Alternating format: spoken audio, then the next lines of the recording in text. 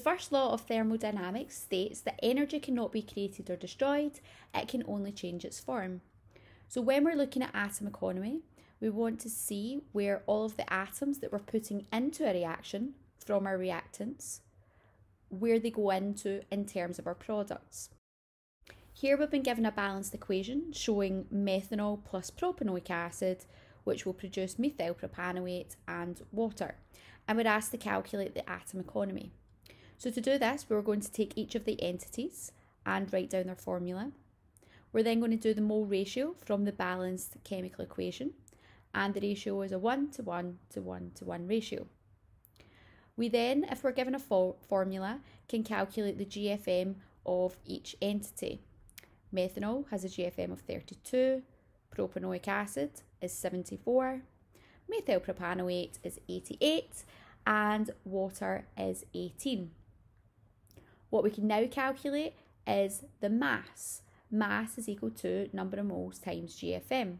So we'll have 1 times 32, which gives us 32, 1 times 74, which gives us 74, 1 times 88, which gives us 88, and 1 times 18, which gives us 18. Our little double check is, what goes in must come out. So on our reactants, if we add up 32 plus 74, it gives us a total mass of 106.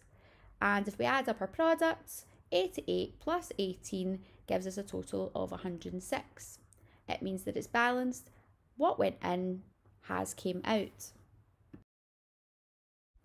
So to calculate the atom economy, we have to write out the formula, which is the mass of our product over the total reactants times by 100. So for methyl propanoate, that would be 88 over a total of 106 multiplied by 100 would give us an atom economy of 83%.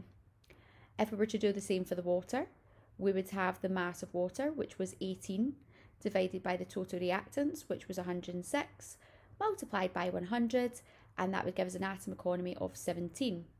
To double check your answer, 83 plus 17 gives us a total of 100%, meaning that all our atoms have been accounted for. Here is a second example where the mole ratio is a little bit different. So the first step is to write down all of our entities from the balanced equation, and then we want to do our mole ratio, which is a 4 to 5 to 4 to 6 ratio. We then need to calculate the GFM. NH3 has a GFM of 17 grams, O2 comes out at 32 grams, NO 30 grams, and H2O is 18 grams. Now, because we've got a GFM and our number of moles, we can calculate the mass, because mass is equal to N times GFM. 4 times 17 comes out at 68.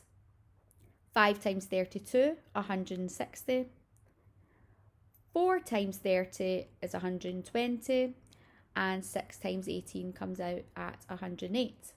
Remember, what goes in must come out. So we add up our total mass of our reactants.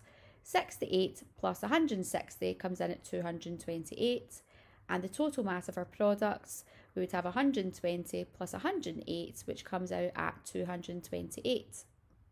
We then want to work out the atom economy, so we write out our formula, mass of product over total reactants times 100. If we were working this out for our nitrogen monoxide, which is NO, we have a mass of 120 over the total reactants, which we worked out as 228, multiplied by 100, which gives us an atom economy of 52.6. To double check, we'll do the same with the water. We've got 108 divided by 228 multiplied by 100, which gives us an atom economy of 47.4. Again, we can double check by adding those up. 52.6 plus 47.4 gives us a total of 100%. This past paper questions from the Higher 2018 written 2C Part 2. An equation for the formation of silicon nitride is shown. Calculate the atom economy for the formation of silicon nitride. The first thing that we have to do is take down the entities, so we write down the formula for each of the things given in the balanced equation. We then do our mole ratio, which is a 3 to 16 to 1 to 12 ratio. We then calculate the GFM for each, 170.1, 17, 140.3 and 53.5. To calculate the mass, we do the number of moles times the GFM. 3 times 170.1 gives 510.3. 16 times 17 gives 272.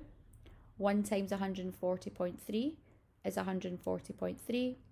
And 12 times 53.5 comes in at 642. Our double check, what goes in must come out. We add up our total reactants. So we've got 510.3 grams plus 272 grams comes in at 782.3.